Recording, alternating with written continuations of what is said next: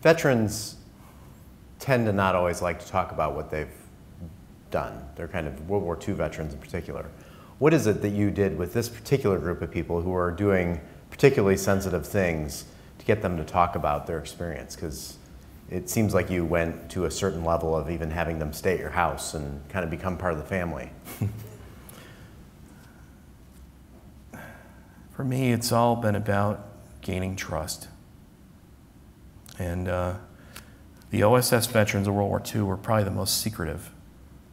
I've interviewed over 4,000 or more veterans from World War II, and the OSS veterans were exceptional and unique.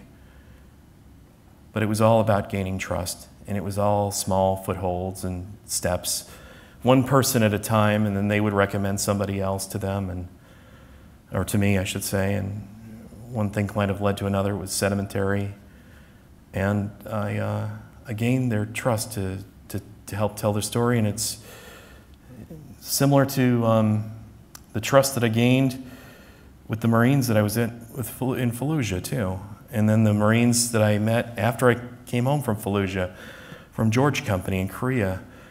It was a trust issue, and then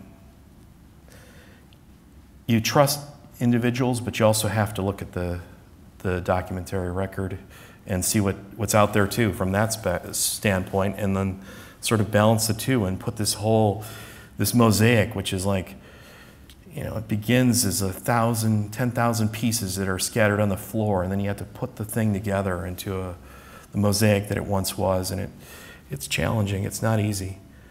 But for me, it's never been work. I've been having fun for 15 years.